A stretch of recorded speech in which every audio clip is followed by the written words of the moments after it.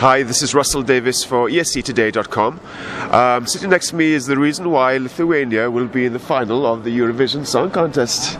Hello. Congratulations, hello. Evelina. Thank you very much.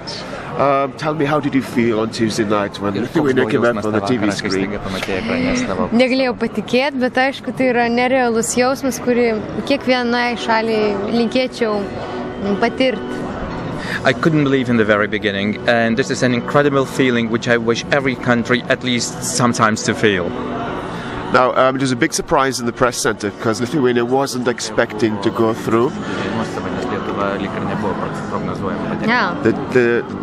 The delegation was silently confident, but how did you feel? What did you feel confident about going through to the final? Netgi delegacija buvo atsargiai vertinimuose, o kaip tu pati jautėsi?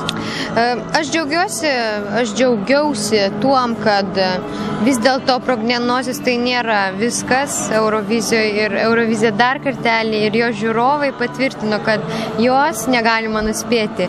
Ir šį kartą aš labai džiaugiuosi, aš kaip ir anksčiau sakiau, kad vis dėlto matyti žmonėm reikia dainų, reikia dainininkų, taigi džiaugiuosi dėl to.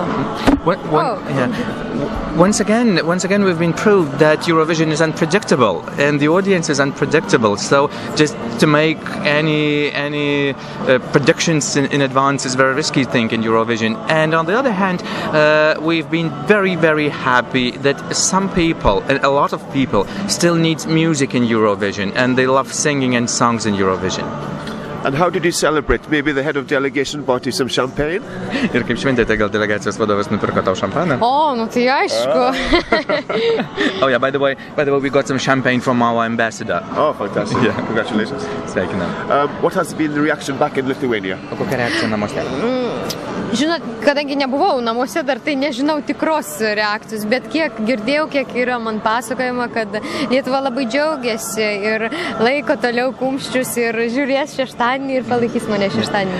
You know, I don't know what's going on over there at home because I haven't been there yet, but I had a feedback that Lithuania is celebrating and just waiting for the final. What will be then? Now, unfortunately, Poland were knocked out on Tuesday. Do you feel that you're representing Lithuania as well as Poland now in the song contest?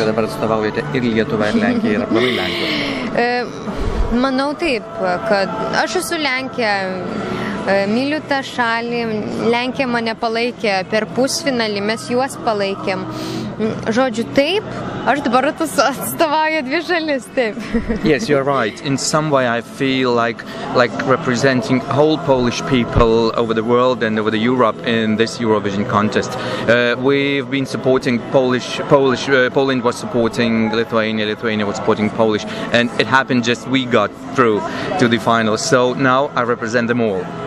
So maybe you have a special message for the people of Poland who will be watching on Saturday. Yes.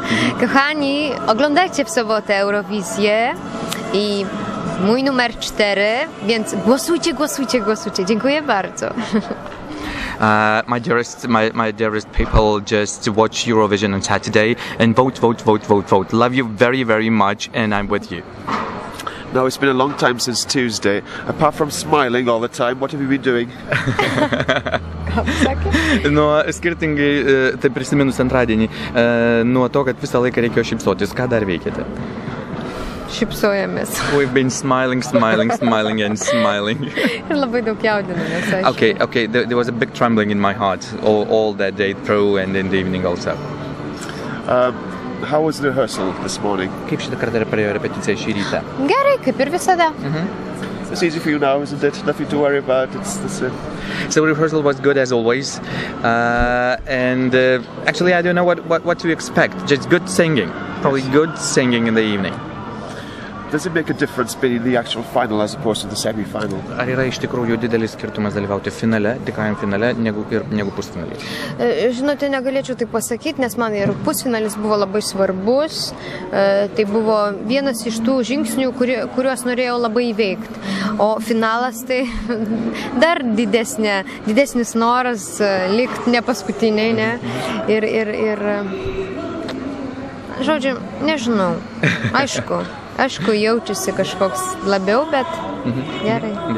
Okay, you know, I wouldn't say that there is a big difference because when I participated in the semi-final, I also felt that big feeling that everything should be good.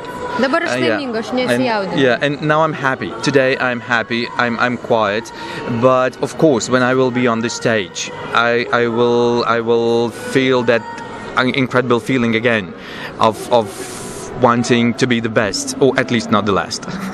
And what is next for you after Eurovision? O kas po Eurovizijos? Grįšiu namo, aišku, o vėliau važiuosiu į festivalį Kanuose. Just for one day I will be at home, and the next day I'm going to the festival in Cannes. Oh wow. Yeah. What are you doing in Cannes? Turėsiu du pasirodymus. I will have 2 performances over there in some shows. Well, Eurovision Cannes, wow, does it get any better than that? Yes. Gali būti geriau. Well, would you mind singing just a little bit of your song for us? Ir dar truputėlį mažą gabalėlį savo dainos. C'est ma vie, je dis oui, no more rains are out, I know I have found everlasting love, oh la, love of mine, love that shines. Wow, that's beautiful, thank you so much. And finally, do you have a message for ESC Today readers? Ir tavo nuoširdžiausi palinkėjimai ESC Today skaitytojams. Žiūrėkite Euroviziją, balsuokite, aišku, kad tik už Lietuvą. Ir geros jums dienos, mylėkite viens kitą. Love each other, watch Eurovision, have a nice day on Saturday evening, and of course, vote for Lithuania. Of course. Best of luck for Saturday. Thank you.